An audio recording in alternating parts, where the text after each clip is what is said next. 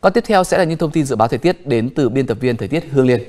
Xin chào chị Hương Liên, thời tiết Hà Nội cũng như miền Bắc, nhiều tỉnh thành hôm nay rất là khó chịu, trời nồm ẩm với lượng mưa nhỏ. Không biết là mấy ngày tới thì kiểu thời tiết như thế này có tiếp tục duy trì không thưa chị Liên?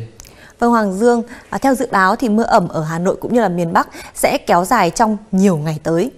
Kính thưa quý vị khán giả, trong ngày mai thì mưa sẽ tập trung chính vào buổi sáng, bởi đây là thời điểm gió Đông Nam hoạt động mạnh nhất, dồn lượng ẩm lớn từ biển vào gây mưa nhỏ mưa phùn kèm theo sương mù cho phía đông dãy Hoàng Liên Sơn từ Lào Cai, Yên Bái trở ra ven biển. Đến trưa chiều mai thì gió ẩm yếu bớt, trời sẽ có khoảng ngớt mưa. Dự báo nhiệt độ cao nhất ngày mai ở thủ đô Hà Nội và các thành phố phía Đông Bắc Bộ trong khoảng 19 đến 22 độ. Phía Tây như Sơn La, Điện Biên Phủ thì nhiệt độ cao hơn 24, 26 độ. Khả năng đến Chủ nhật Bắc Bộ sẽ có mưa nhiều trở lại, trong đó có Hạ Long. Mưa sẽ xảy ra bất chợt trong ngày, có lúc dày hạt, gây bất tiện cho giao thông và sinh hoạt. Nhưng bên cạnh đó, mưa vào những ngày đầu năm thế này lại là mưa xuân, mưa lộc, nên nhiều người vẫn sẽ lựa chọn Hạ Long là điểm đến vào cuối tuần. Trời không quá rét, nhiệt độ ban ngày là 22 độ. Du khách có thể thoải mái khám phá vẻ đẹp thiên nhiên, trải nghiệm các trò chơi giải trí.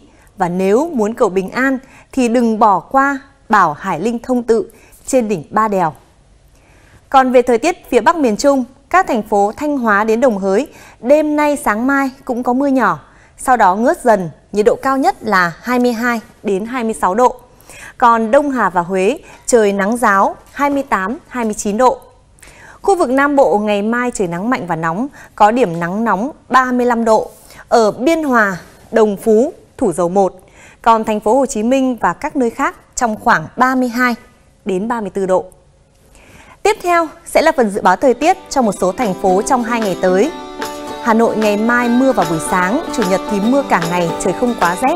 Cao nhất 2 ngày là 22 độ, đêm về sáng 19 độ. Nha Trang 2 ngày cuối tuần trời nắng đẹp, không khí thoáng mát, nhiệt độ sẽ không quá 31 độ.